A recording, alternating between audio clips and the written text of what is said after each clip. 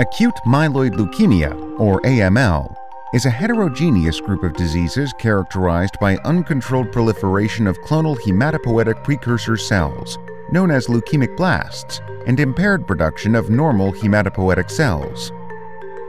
AML is challenging to treat, with standard therapies failing to achieve the goal of inducing complete remission in 25 to 50% of patients. Even in patients who have an initial response to treatment, relapse is common. Research to date has characterized several biologic aberrations with varying incidence and prognostic importance in AML. Emerging research suggests that in a subset of AML, disease progression and treatment resistance may be associated with a key anti-apoptotic mitochondrial protein, myeloid cell leukemia 1 or MCL1. MCL1 is a member of the apoptosis-regulating BCL2 family of proteins. The primary function of MCL1 is to inhibit apoptosis.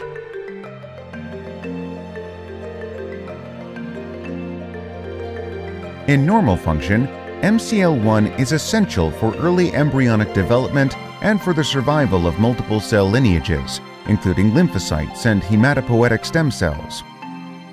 In tumors, however, the overexpression of MCL1 is associated with treatment resistance, relapse, and poor prognosis. In MCL1-dependent AML, MCL1 inhibits apoptosis and sustains the survival of leukemic blasts, allowing them to proliferate, which leads to relapse.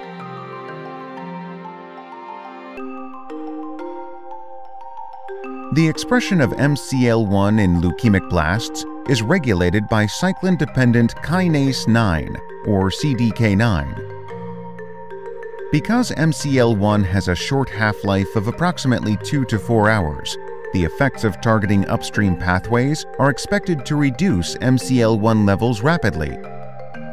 Inhibition of CDK9 has been shown to block MCL1 transcription, resulting in the rapid downregulation of MCL1 protein, thus triggering apoptosis.